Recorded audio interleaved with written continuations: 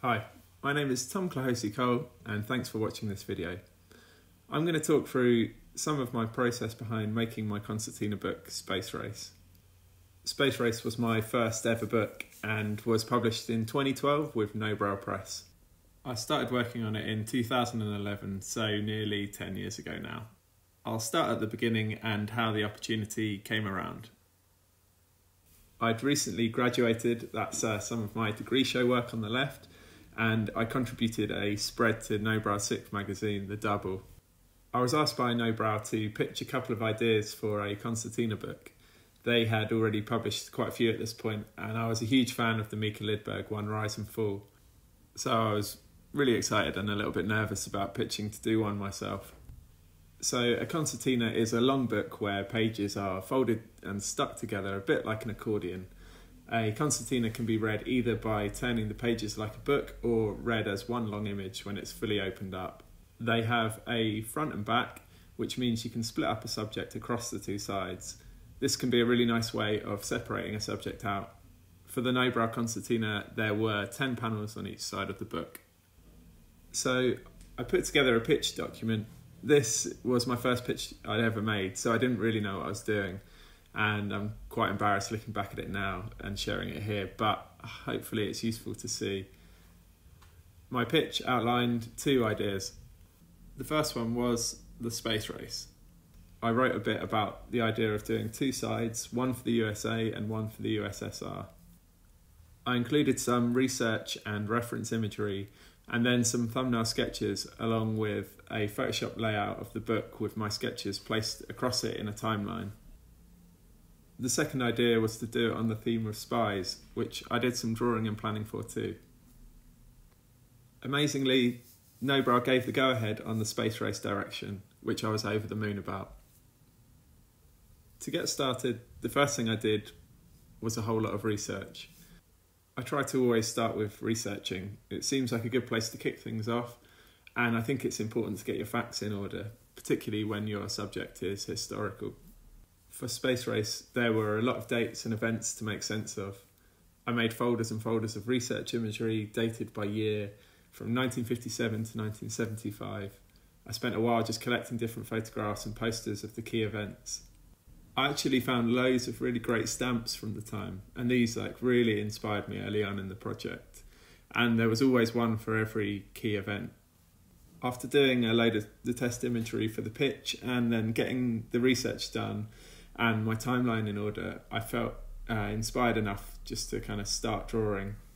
And I always start with thumbnails. Thumbnails are great because you don't have to be too precious. This stage is just about getting as many ideas as you can down on paper.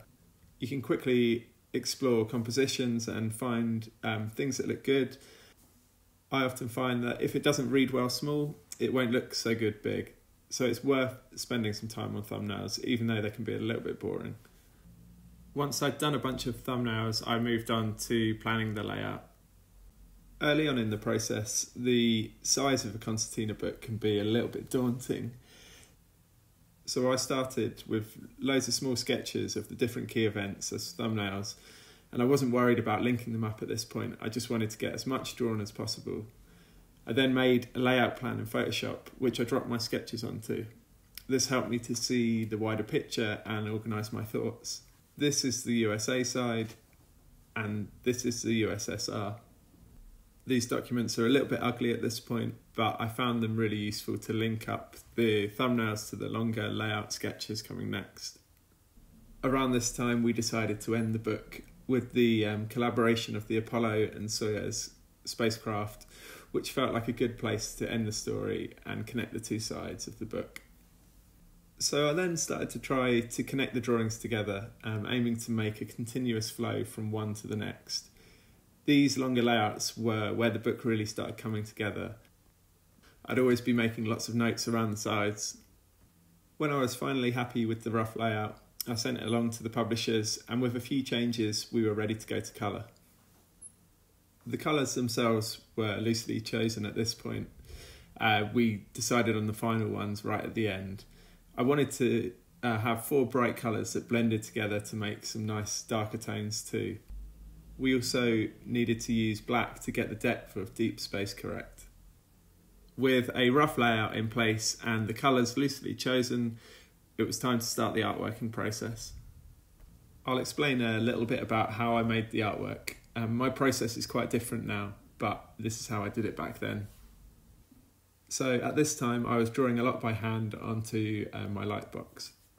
I used the lightbox to draw the separate elements and layers that I wanted, and then scan them in.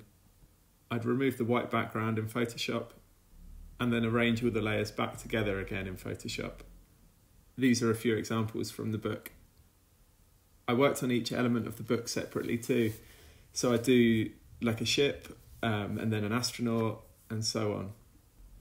I also made textures for the book, all hand-drawn or painted, scanned in ink blotches, and generally collected a large bank of hand-drawn material to use throughout this process.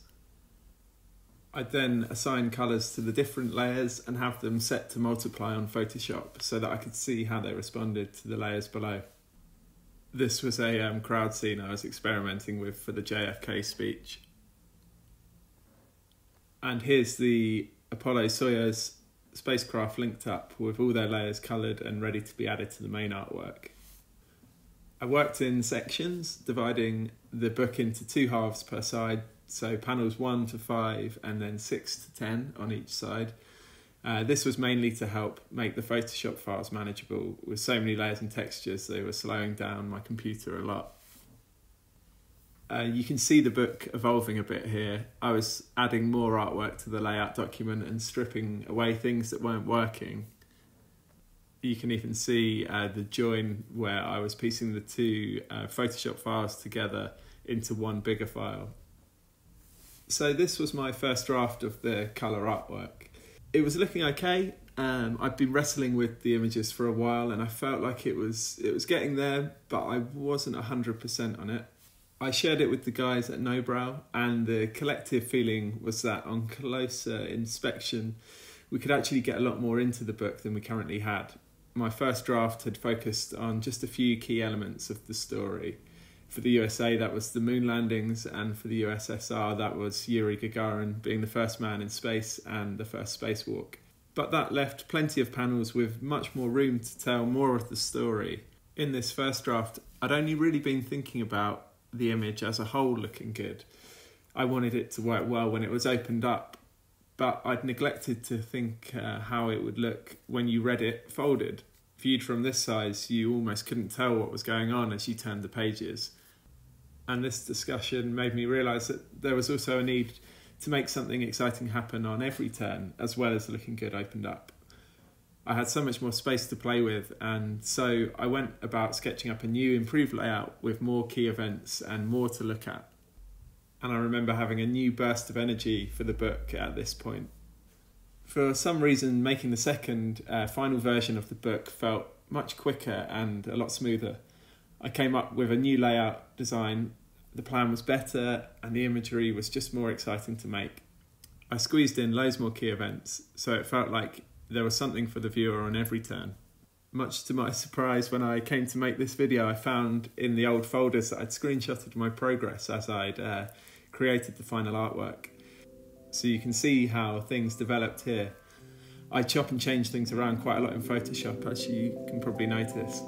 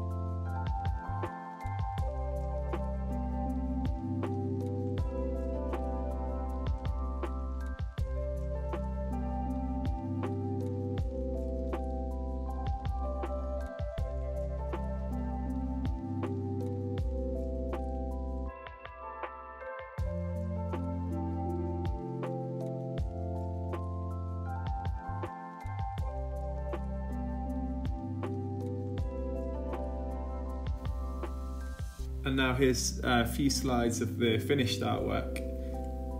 Looking at the whole layout, you can see how much more was added to the book on the second version.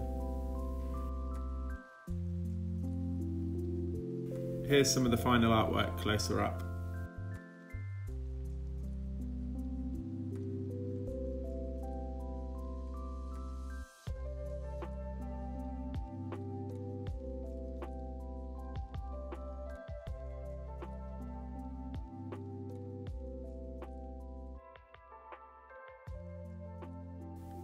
And some photos of the physical book once it was printed.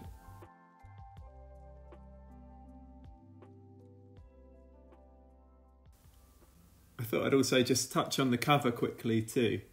The cover turned out to be one of my favourite parts of the project. I designed the front as a separate thing first. Here on the left is my first artworking of the cover, and on the right my second. I wanted to make a cover that stood out, so I opted for a really large and brightly coloured title. I looked at the cover small at the kind of size it would be viewed online and tried to make sure the text was still readable. I hand drew the typography based on a font that I was really fond of. And here's some of the textures that I used for the ship lifting off in the background, drawn on a lightbox. The cover needed to wrap around the concertina, which meant that I extended the drawing out to each side. I really enjoyed extending this image and designing the little profile icon on the left. We also made a French version too. On the inside of the cover, there was some space that naturally felt like it should include some kind of timeline of the events to go with the imagery. I explored a few different ways of doing this. One was as if it were a newspaper, but the information was a bit dense in this execution in the end. And we opted for pulling out a few spot elements from the book and adding the text outlining the event next to them. And this worked really nicely. So at the end, I thought, in summary, I'd maybe mention some of the challenges I encountered along the way. I've made a few books now, and I can say that it's always a challenge making a book. They're never easy. Space Race was my first, so there was a lot of learning to do on this one. Firstly, using the space effectively. My first draft didn't make the best use of the space, and I learned it's important to view a book from the reader's perspective and make something that has exciting imagery to explore on every turn of the page. And managing file sizes. My files got so big with textures that my computer could barely load them. So I made sure to split the artwork up into separate files for different sections, and then further smaller Photoshop files with individual elements.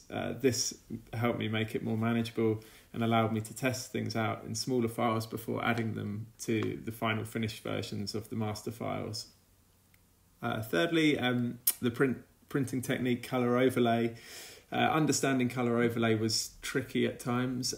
This is where the colours print over each other to create new colours. I often struggled to get my head around how the colours would mix and also how to get the dark areas of space really dark. But these limitations have a great benefit too. They give the whole book a consistency and inform how you make the artwork. I'd recommend using a limited colour palette always, as it can take a lot of the stress away from choosing new colours each time you artwork an image. And then managing your time.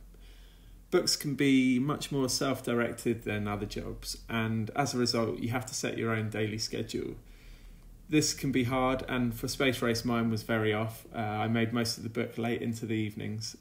Now I try to stick to normal working hours even when I'm working from home. That way you can feel like you're doing a more normal job. I also thought I'd mention quickly some of the lessons learnt, and I definitely learnt a lot of lessons making this book. So making a book is tough.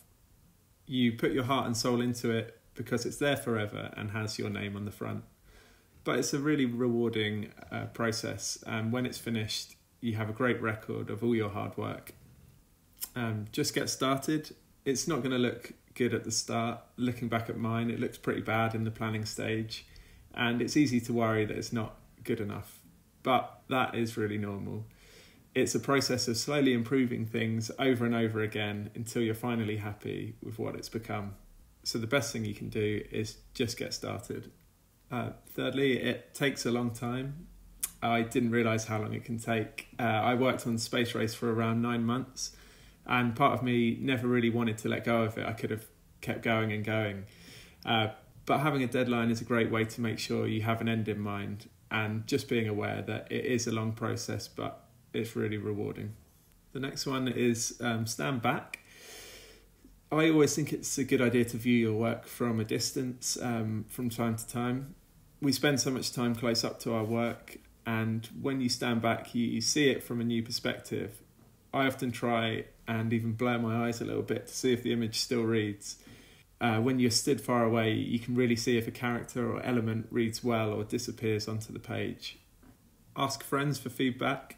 Making a book can be quite a solitary process, but it's really useful from time to time to get the opinion of your friends or your publishers. They can often spot things that you haven't and can help out with areas that you're struggling with. When I'm stuck, I always go to friends who have a good eye and ask them for help. And finally, enjoy it. Books are really special projects because they're often much more self-led and you have a lot longer to work on them.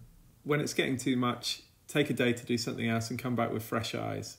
When you are making work you enjoy, you often make better work. So try and lean towards and draw the things that make you excited. Thanks so much for watching, and see you soon. Thanks.